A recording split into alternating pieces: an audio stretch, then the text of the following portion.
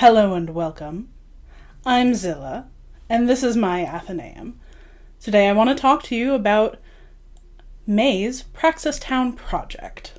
PraxisTown is a collective of like-minded creators who are trying to help make the world a better place, and get our audiences involved too. So this project, like the ones that come before it, is a small piece of activism that you can do in 5 or 10 minutes, no matter where you are. This month, we'd like you to take a look and see what your local library offers to its community. Libraries are criminally underfunded, at least where I live.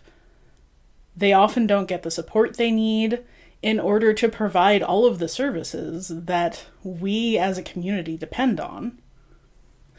A library can be not just a place to check out a book, but to submit a job application, to get out of the rain if you don't have shelter.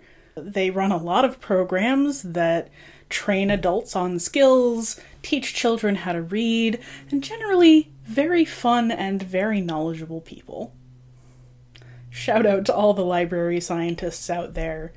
You are doing the good work. So join me this month as I find out what my local library is up to. I've never been. How about you? Keep learning, friends.